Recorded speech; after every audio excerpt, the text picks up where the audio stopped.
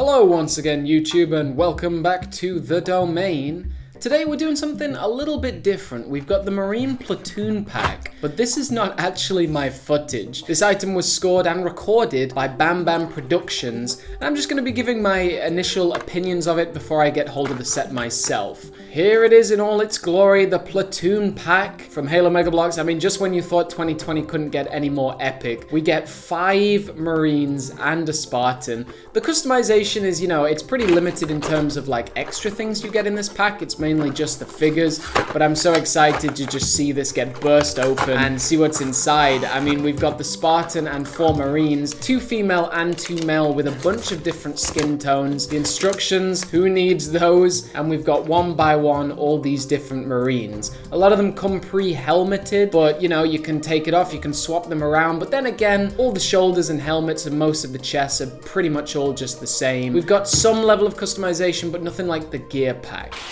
And here they are all next to each other, looking very fine indeed. We've got the orange Spartan to begin with, another Mk7. I'm going to do a video separately when I have all the Mk7s from 2020 in one lineup. I mean, they're just so epic. I think Mk7 is the perfect Spartan to resemble Halo Infinite, to bring it in like the Recruit and Soldier did for Halo 4. So we've got this first Marine, a bold guy, and a lot of these, I think there's only 1 Marine that isn't a recast mold from a different set, but they all still have like different colored arms and different colored shirts and pants, so it all keeps it varied. But yeah, we got that guy with a white sort of shirt, and then this one with a green undersuit that matches his legs, which is very nice. I'm also a huge fan of when they have the arms exposed. I think it gives a real lifelike personality to them. We'll give him the new tack pad and helmet, and you just gotta look at that tack pad. It's one of the most gorgeous printed details we've ever seen in Mega Construx. They really should be proud of themselves, and it really tells a story. You can see the banished on the screen of that tack pad.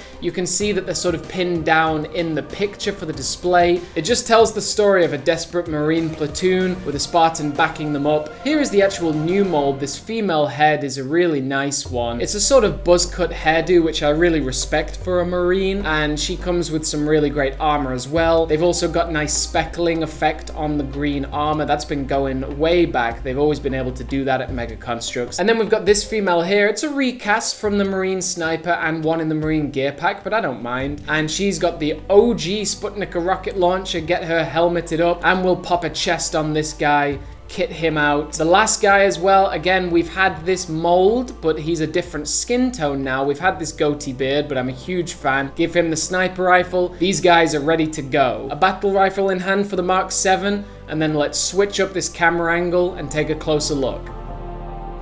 Alright, we've got 2 Marines next to each other, and this is the most important thing about the Marine Platoon Pack. They changed the height of the Marines, which is just such a great thing, and it really shows that Mega Construx is listening to us. And here it is, the Platoon Pack Marine next to a Spartan, clearly showing that if you stand the Spartan just upright, it might be at the same height, maybe a little taller. And you can see that the Gear Pack Marine is quite a bit taller than the Spartan, so they have improved it a lot. Just a quick closer look at all these different figures. I love that white undersuit. It works really well with that big tactical radio pack and that sidekick pistol. Then we've got the tack pad Marine, the darker skin tone Marine. You can see him compared to the Marine gear pack. Yes, it is the same mold, but a totally different skin tone, so it definitely works. BamBamProductions having some fun putting that Marine standing on her helmet. Very nice. I don't think that's very stable to hold the rocket launcher. And then we've got this Marine again next to the gear pack Marine, but they've got different colored hairdos, so it works for me. Then we've got this brand new head mold. Kind of a shame that she's got a bullet hole right through her head, but it does add to that accessibility of having those slot-on helmets, so it's, win some, you lose some. We also get the return of the mounted machine gun turret in all its glory. I used to love this way back when. I mean, they've been rocking this machine gun turret for ages, but if it ain't broke, don't fix it. That Mk7 just looking gorgeous.